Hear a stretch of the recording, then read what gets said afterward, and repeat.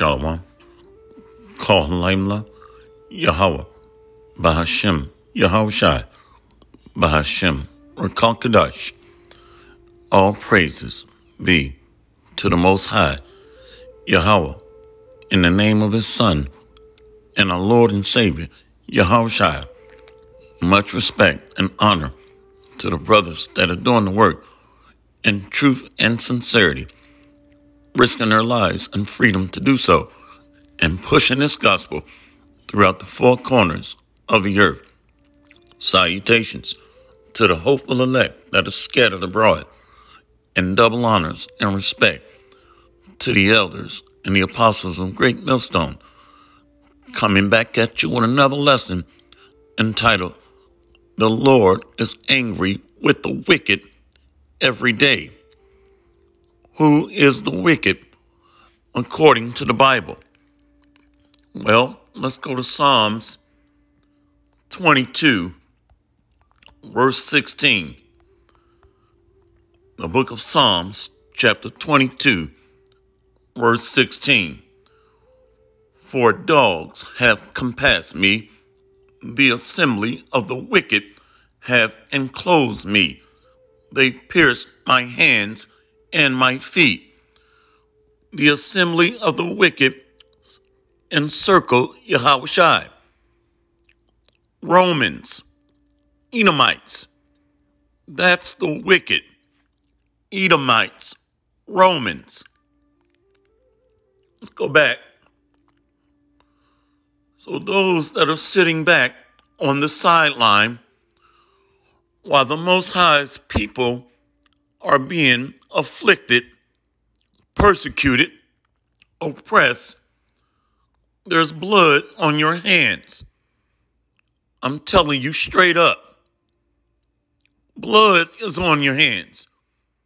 The Most High judges nations, and He has no respect of persons. Matter of fact, let's go to I think Elder Apostle Gabar went here today. Acts 10 and 34. Then Peter opened his mouth and said, Of a truth I perceive that God is no respecter of persons. So the Most High judges nations. There's blood on your hands if you're sitting back on the sideline, not speaking out against oppression, wickedness. Let's go to Psalms 7, verse 10.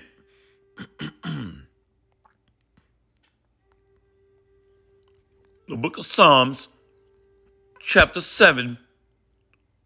Let's go to verse 8. The Lord shall judge the people. Judge me, O Lord, according to my righteousness and according to mine integrity that is in me. The hopeful elect are maintaining faith and allegiance to this truth. Verse 8. O let the wickedness of the wicked come to an end, but establish the just. For the righteous God trieth the hearts and reins. That is a perfect balance.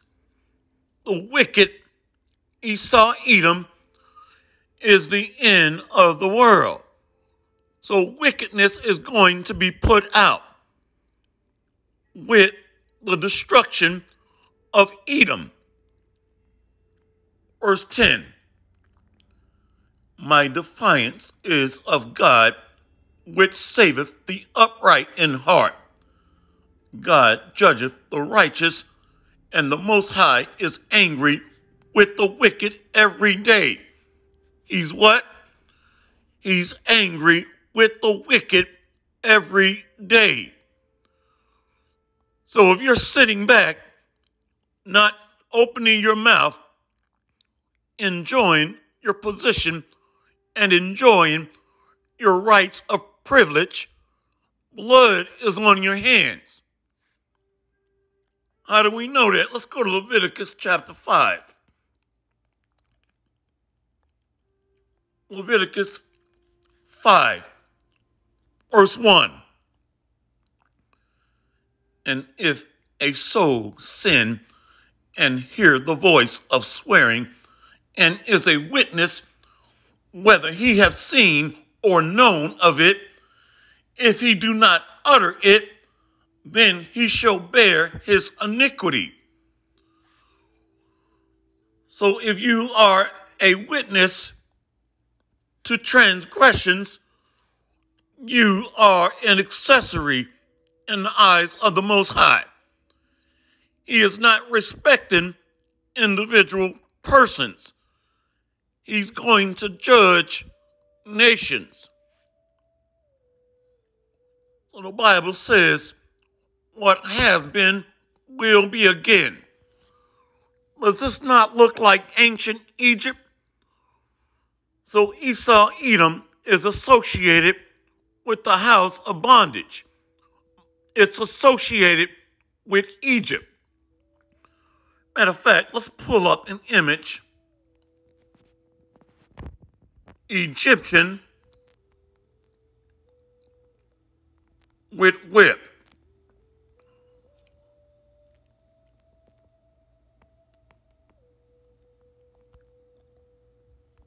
On what they were doing to the ancient Israelites. It's not giving me any good images here. Here's one. Here's a couple. Dark-skinned people, sons or descendants of Ham, oppressing dark-skinned people, the Israelites. So what's changed? You tell me. The sound of a whip. So America is a conglomeration of oppressive kingdoms. Ancient Nineveh, ancient Egypt, ancient Greece, ancient Rome, ancient Philistia, all combined into one. So this scripture can apply to the daughter of Babylon. Now, did this happen in ancient Nineveh? Absolutely. But America is a what? A melting pot. Let's go to Nahum 3, verse 1. Woe to the bloody city. It is full of lies and robbery. The prey departeth not. The noise of a whip and the noise of the rattling of the wheels and of the prancing horses and of the jumping chariots. And of the what? The prancing horses and the jumping chariots, military vehicles, armored personnel carriers. What has been will be again, and there is no new thing under the sun. Pursuant to Ecclesiastes chapter 1. Let's go back to that. So that bloody city in modern times is an extension of all the ancient Gentile kingdoms. The daughter of Babylon, the great melting pot. Peoples, multitudes, nations, and tongues. She sits on many waters. Let's read it again. Woe to the bloody city. It is all full of lies and robbery. The prey departeth not. Who is the prey? The Israelites. Verse 3. The horseman lifteth up both the bright sword and the glittering spear, and there is a multitude of slain, and a great number of carcasses, and there is none in of their corpses. They stumble upon their corpses.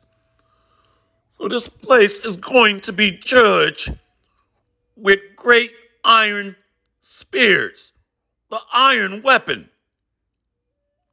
Let's read this again.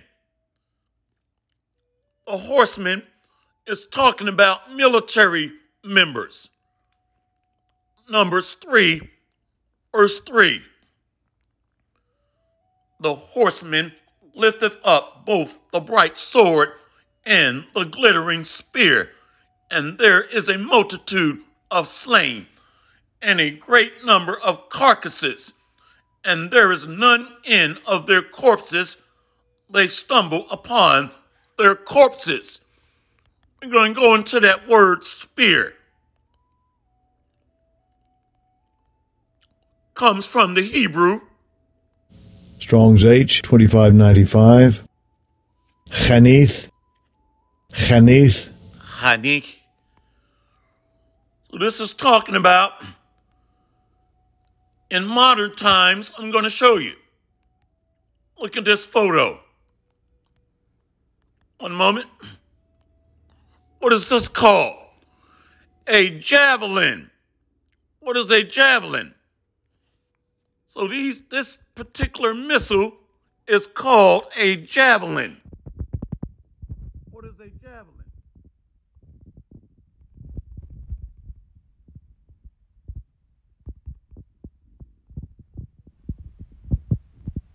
A javelin is a weapon. See if I can get a good... Here we go. See that? Look at that. Missiles. Let's go back to the word javelin from the Hebrew. Strong's H, 2595. Chanith. So this is talking about, in modern times, missiles. And it's going to come in the form of intercontinental ballistic missiles.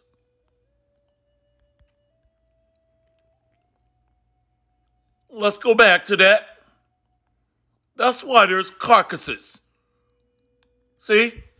The horseman lifted up both the bright sword and the glittering spear, and there is a multitude of slain, and a great number of carcasses, and there is none in of their corpses. They stumble upon their corpses. So what is this iron weapon? I think it's Job 20. See? Job 20, verse 23. When he is about to fill his belly, God shall cast the fury of his wrath upon him, and shall rain it upon him while he is eating. It's going to rain intercontinental ballistic missiles. Verse 24. He shall flee from the iron weapon, and the bow of steel shall strike him through. It is drawn and cometh out of the body, yea, the glittering sword cometh out of the gall. Terrors are upon him. Intercontinental ballistic missiles. So this is just a smaller tactical version. But these are going to be used on a global scale. And the slain is going to be many. Multitudes, heaps upon heaps of slain men. See, let's go here. Psalms 46, verse 8. Come, behold the works of the Lord, what desolations he hath made in the earth. See that? So a regular spear is not going to make desolations over the earth. Wow. Read it again. Psalms 46, verse 8. Come, behold the works of the Lord, what desolations he hath made in the earth. He maketh wars to cease unto the end of the earth. He breaketh the bow and cutteth the spear in sunder. He burneth the chariot in the fire. Chariots are military vessels. Let's go into this word spear. Spear, what is the end of the earth? The daughter of Babylon, the Western Hemisphere. Let's go into this word spear. Comes from the Hebrew. Strong's H 2595. Chanith. Chanith. Same word we read in Nahum 3. Watch this. A javelin spear. See that? What are we looking at? Missiles. But they're going to be used on a global level. These same missiles today are called javelin, which are spears. Missiles. Ancient prophets used ancient terminology to describe a future modern battlefield. Future modern weapons of war. Let's go back to Psalms 49. Verse 8. Psalms 46, verse 8. Come, behold the works of the Lord, what desolations he hath made in the earth. He maketh wars to cease unto the end of the earth. He breaketh the bow and cutteth the spear in sunder. He burneth the chariot in the fire. Let's go to Psalm 7 and 10. So he's going to break the militaries of the United Nations on the earth. Psalm 7, verse 11. God judgeth the righteous, and the Most High is angry with the wicked every day. If he turn not, he will whet his sword. He hath bent his bow and made it ready. So this next war is going to be nuclear. Those are the arrows of the Lord. The missile silos are the bows. Verse 13, watch this. He hath also prepared for him the instruments of death. He ordained his arrows against the persecutors. He ordained ICBMs against the oppressors, persecutors. See, the second Ezra says his arrows will be shot to the ends of the earth. We'll get that. Psalm 7, verse 13. He have also prepared for him the instruments of death. He ordaineth his arrows against the persecutors. Let's go to 2 Ezra 16, verse 13. What arrows? Intercontinental ballistic missiles. 2 Ezra 16, verse 13. For strong is his right hand that bendeth the bow. His arrows that he shooteth are sharp, and shall not miss when they begin to be shot into the ends of the world. See? So the Most High is preparing his altar, a great melting pot, the daughter of Babylon. Psalms 46, verse 10. Be still and know that I am the Most High. I will be exalted among the heathen. I will be exalted in the earth. The Lord of hosts is with us. The God of Jacob is our refuge. He is our safe haven, our protection, our sanctuary, our place of rest, our sword and shield. So we find rest, protection under this truth, an umbrella of wisdom. The Lord of hosts is with us. The God of Jacob is our refuge. Let's look up that word refuge. So he's going to save and defend his people. Comes from the Hebrew. Strong's 4869. Misgav. Misgav. A high tower, a fort, a stronghold, high place, secure height, retreat. So this word is a pavilion, a safe house. Let's go back. So the Bible says what has been. Matter of fact, let's go ahead and get that. Look at this picture. Ancient Egyptians. Now this picture is a little deceiving. The Egyptians, or Mizraim, are dark-skinned descendants of Ham, and the Israelites are descendants of Shem, both dark-skinned.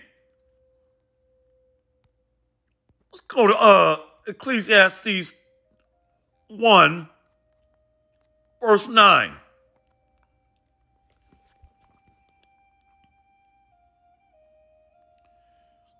The thing that have been, it is that which shall be, and that which is done is that which shall be done, and there is no new thing under the sun. Is there anything whereof it may be said, see, this is new? It have been already of old time, which was before us. See, what has been will be again. There is no new thing under the sun. But the Most High is going to judge them for touching the apple of his eye. He says in Zechariah chapter 2, verses 8 and 9, he that toucheth you, toucheth the apple of his eye. So you got to pay. You got to pay. Let's go ahead and close out in Psalms 9, verse 5. Thou hast rebuked the heathen, thou hast destroyed the wicked, thou hast put out their name forever and ever. The wicked, Malachi 1 and 4, Esau, Edom, and those nations following this devil. Verse 6. O thou enemy, destructions are come to a perpetual end, and thou hast destroyed cities. Their memorial is perished with them. But the Lord shall endure forever. He hath prepared his throne for judgment, and he shall judge the world in righteousness. He shall minister judgment to the people in uprightness. The Lord also will be a refuge for the oppressed, a refuge in times of trouble. Did we not read that in Psalms 46? Let's go back to that. Psalms 46.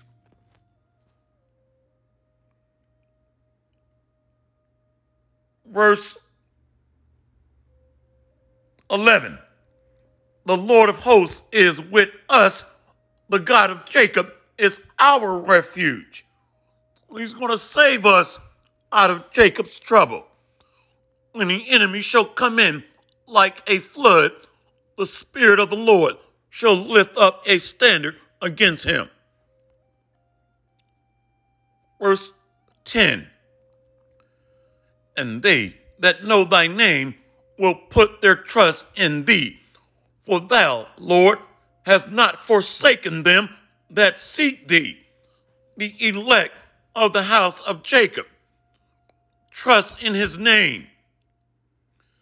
Sing praises to the Lord, which dwelleth in Zion. Declare among the people his doings. When he maketh inquisition for blood, he remembereth them. He forgetteth not the cry of the humble. So he's going to preserve his people, which starts with the house of David, followed by the remnant. Verse 13. Have mercy upon me, O Lord. Consider my trouble, which I suffer of them that hate me. Thou that liftest me up from the gates of death, that I may show forth all thy praise in the gates of the daughter of Zion. I will rejoice in thy salvation. The heathen are sunk down in the pit that they made. In the net which they hid is their own foot taken. So who's building nuclear arsenals? Who's doing that? Esau, Edom, followed by the heathen. That's a pit. They're going to fall in the snare or pit that they dug for their own grave. They literally constructed the, the catalyst that's going to bring about a nuclear holocaust, which means burnt offering. They're helping with their own sacrifice. The Most High is a bad man.